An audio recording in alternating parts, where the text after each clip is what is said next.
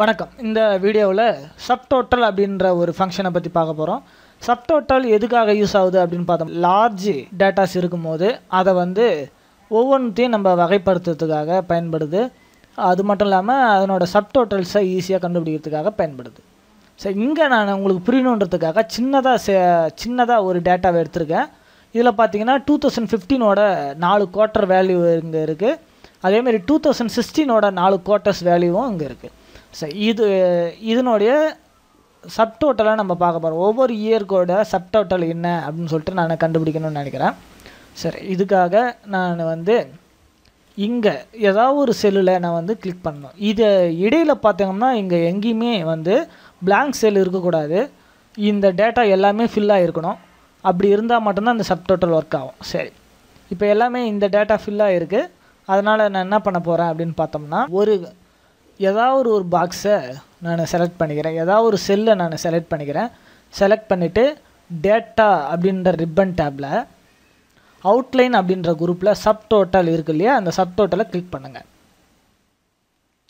இப்போ சப்டோட்டல் அப்படின்னு ஒன்று வந்துடுச்சு. இதில் பார்த்தீங்கன்னா ஆட் ஈச் சேஞ்சஸ் என் ஒவ்வொரு சேஞ்சஸும் எதில் வரணும் அப்படின்னு கேட்குது. இயர்லையா, குவார்ட்டர்லையா, ரெவென்யூலையான்னு நான் இயர்லேயே விட்டுறேன். மேலும் இது உங்களுக்கு என்ன ஃபங்க்ஷன் வேணும், சம் வேணுமா, கவுண்ட் வேணுமா, ஆவரேஜ் வேணுமா, மேக்ஸிமம் வேணுமா, மினிமம் வேணுமா அப்படின்னு சொல்லிட்டு இதிலே கேட்குது.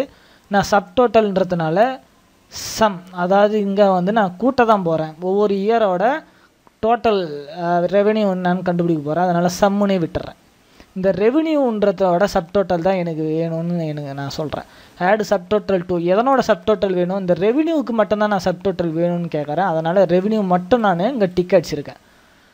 சரி, ரீப்ளேஸ் கரண்ட் சப்டோட்டல்ஸ்.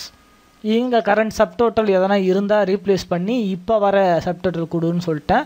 இந்த பேஜ் பிரேக் எதுக்கு அப்படின்னு பார்த்தோம்னா, அந்த பேஜ் பிரேக் பெரிய பெரிய டேட்டாஸாக இருந்தால் அதுக்காக இந்த பேஜ் பிரேக்ஸ் யூஸ் ஆகும். இது சின்ன டேட்டான்றதுனால இதை நம்ம டிக் அடிக்கணும்னு அவசியம் இல்லை. சம்மரி பிலோ டேட்டா, இந்த டேட்டாவுக்கு கீழே எனக்கு சம்மரி கொடு அப்படின்னு சொல்லிட்டு இங்கேயும் செக் அடிச்சிருக்கோம். இப்போ ஓகே கொடுக்குறேன்.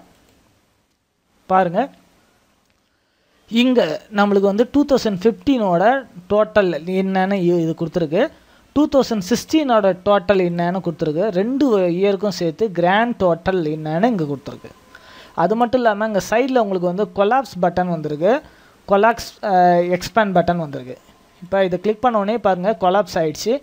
எல்லாம் கொலாப்ஸ் ஆகி கிராண்ட் டோட்டல் பார்த்தீங்கன்னா கிராண்ட் டோட்டல் மட்டும்தான் இப்போ உங்களுக்கு இருக்குது. இப்போது மீண்டும் கிளிக் பண்ணுங்கள், எக்ஸ்பேண்ட் ஆகிடுச்சு. இப்போது இதை மட்டும் கிளிக் பண்ணுங்கள், 2016ஓட வேல்யூஸ் எல்லாமே கொலாப்ஸ் ஆகிடுச்சு.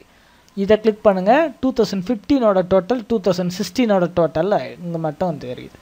இப்படி நம்ம சப்டோட்டல் யூஸ் பண்ணி டேட்டாவை சம்மரைஸ் பண்ண முடியும். ரொம்ப ஈஸியான ஒரு மெத்தடு.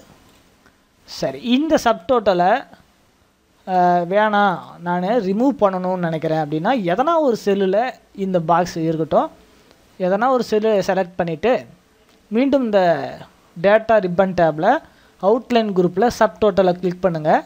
இங்கே ரிமூவ் ஆல் அப்படின்னு இருக்கு இல்லையா, இதை கிளிக் பண்ணிங்கன்னா எல்லாமே ரிமூவ் ஆகிடும். மீண்டும் பழையபடி வந்துடும். தேங்க்யூ ஃபார் வாட்சிங். மீண்டும் அடுத்த வீடியோவில் சந்திப்போம்.